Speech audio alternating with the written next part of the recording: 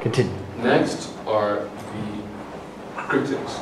So these people have the power to either destroy or keep the production well and running. So, like, you know, the critics are what keep this whole theater alive and running because of their responses. And nowadays, in modern society, let's say apps like Yelp, they're like the critics are what basically run the restaurant, and the critics in now theater are what runs the business, basically.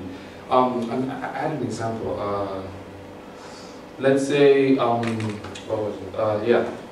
Let's say when our critic is on Yelp and they review the restaurant, they'll say things like, amazing restaurant, awesome food, lovely fish fillet, you know, positive comments are what keep it alive. They tell the people what they want to know.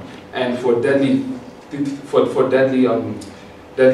theater, they put such comments as it's traditional, as an original to the bone, no, nothing changed. And for people that like it, are what the critics look at is basically. And thank you for listening.